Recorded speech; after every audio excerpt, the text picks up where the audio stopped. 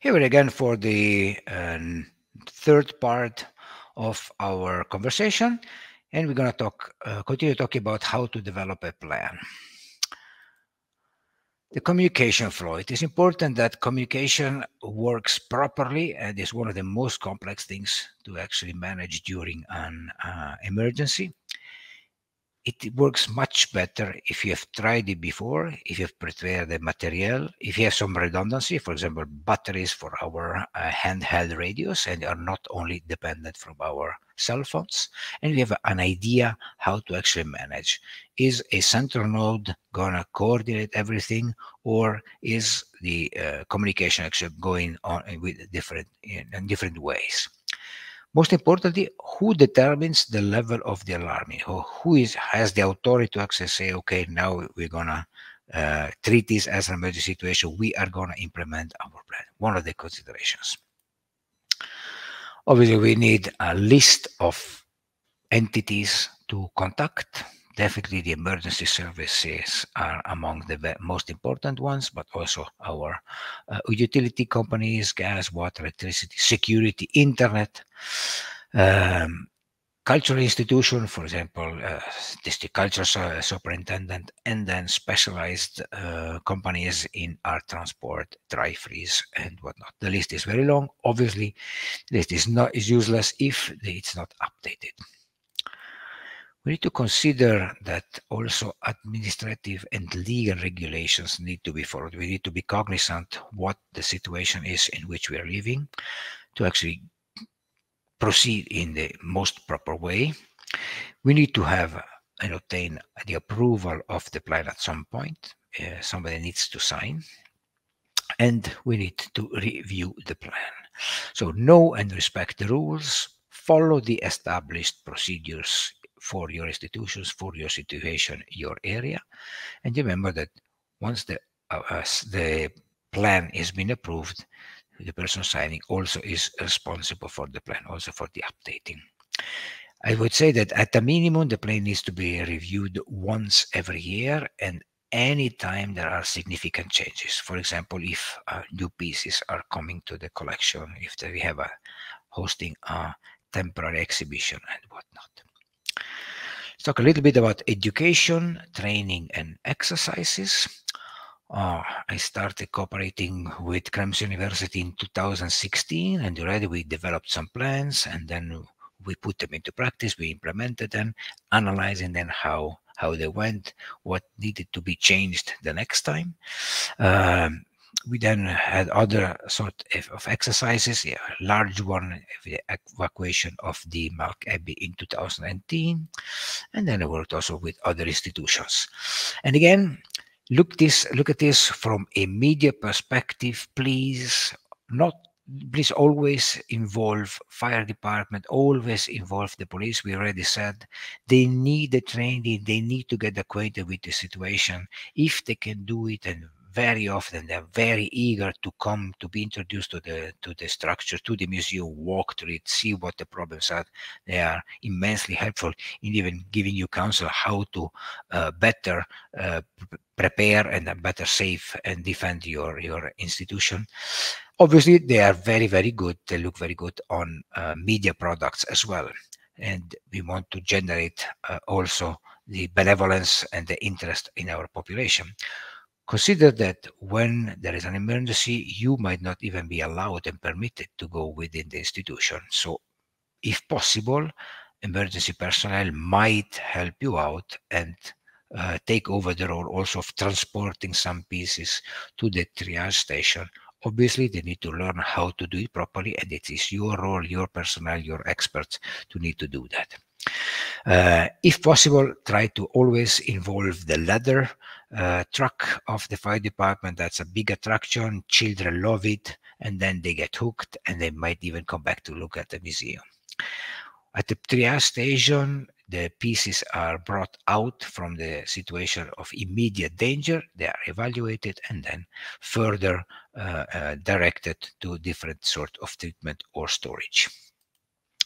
Packaging, as we already said, very different kind of materials, very different kind of objects. You can have one expert that is supervising and the volunteers who are working. Please, if there is hazardous materials, always think of safety of our personnel first.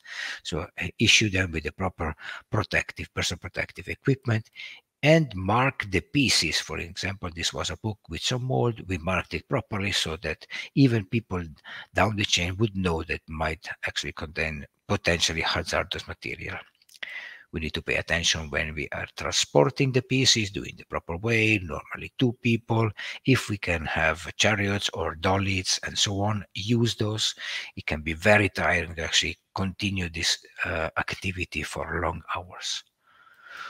One activity which cannot at any cost overlook is documentation. We need to understand what came out of the emergency situation and where it went. And you cannot do that if you do not document it properly with templates that you have prepared before, and then you're filling in the emergency, and if possible with videos and with pictures as well. Now let's look at the third part of our conversation here, the resources. Where can we find information? Where can we find help or potential important suggestions to develop our plan? Well, one very useful product is the facility report that normally is completed when we are lending, or actually we are accepting a temporary exhibition. Also for insurance purposes, a lot of information needs to be handed over. This information can and should be contained and then further developed into our plan. There is a host of institutions and organizations that can help us. A lot of information is available for free on the website. I always included the links that are working, and you will receive the copies of the presentations as well. So where to find these documents that are updated and were developed especially for emergency situations. Here we have 2 products of ICROM, the International Center for the Study of the Preservation and Restoration of Cultural Property, but also ICOM has 2 products. One source of information I find absolutely awesome is Silk, and you have the you have the website mentioned here. They actually, if you know nothing about how to start developing a plan, they guide you step by step, analyzing all the different sort of threats. Absolutely awesome. Another possibility to keep updated is getting weather forecasting tools and emergency service forecasts and alerts. Nowadays, easily accessible even to our handheld platforms. We might have very, very brief and summary documents like this one with hazards, with some precautions. Then at some point the incident happens. What do you do in the emergency action? What do you do later on in restoration and reconstruction? I really like infographics. They're a very easy way to access information. Sometimes text is not even necessary. Some of them are prepared even by institutions, for example, the Ministry of Culture. I like even during exercises, especially for the media awareness, info tables and infographics, very easy to understand. Another tool that can be very useful is the table of methodology, where you, on one sheet of paper, you are actually bringing in all the information, and you actually have it available at one glance. You have legal institutions, partners, current situation, information about the standardization, the location, database, lists that you need to prepare, materials that you need, what you need to actually to prepare yourself, like the emergency box, emergency material, objects and surveys that you are conducting, for example, to see where to move, what kind of flow these cultural pieces need to follow to get to safety, how to implement the plan, where you're moving them, and then something about the training. This is a quick brainstorming session, and it is was one of the steps that we took to actually generate a bigger evacuation plan during exercise. As you see, very, very schematic, just enough to have an understanding at very main points, bullet points, what you need, what your trainer thought is, and then you can develop them further. Obviously, personnel lists are very, very useful, especially because you have the luxury to prepare them before the emergency starts. The names are actually left blank. Then if and when the emergency happens, then you just fill in the names, and they already know what the position is, what equipment they will need, what their task is. Very simple tool, easy to keep an overview of what is going on. Obviously, you need to understand where you are, so maps and construction plans are very helpful, easily to work with digital tools. Checklists that also allow us to understand the flows, the data, the deadlines, procedures, and so on. We have a couple of examples.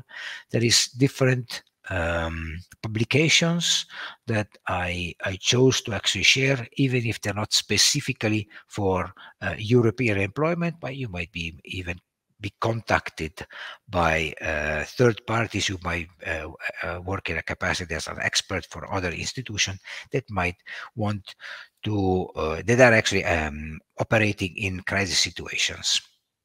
There are some videos that we will not see, but you have the links available to actually look at them at your leisure.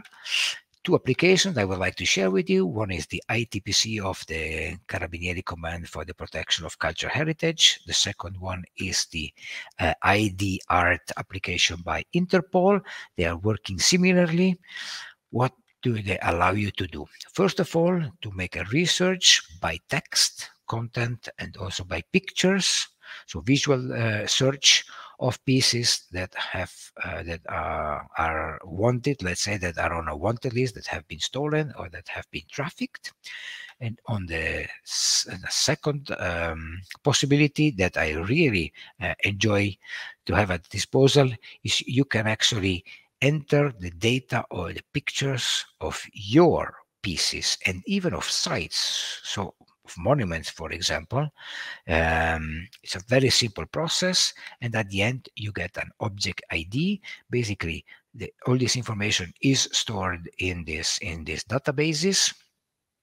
Should the piece at some point be destroyed, damaged, or actually disappear, and then authorities have enough information to actually be able to look for this piece worldwide and for long periods. Some pieces that are stolen resurface 20, 30, 50 years after they have been stolen.